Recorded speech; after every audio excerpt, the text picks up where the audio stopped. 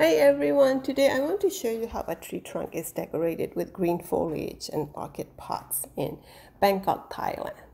The way they do is using the potted plants, wrap them around the tree trunk in angle, mix the green foliage plants and orchid pots, however way you like it. They don't put too many of the blooming plants in.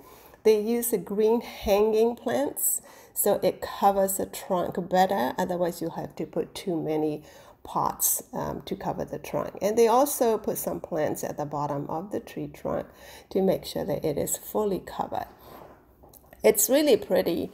It looks like it is naturally growing if you look at it from distance, but actually they are all tied to the tree trunk.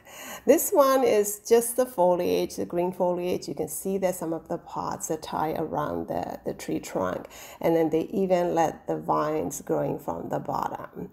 And they really look like a rainforest tree in the tropical forest.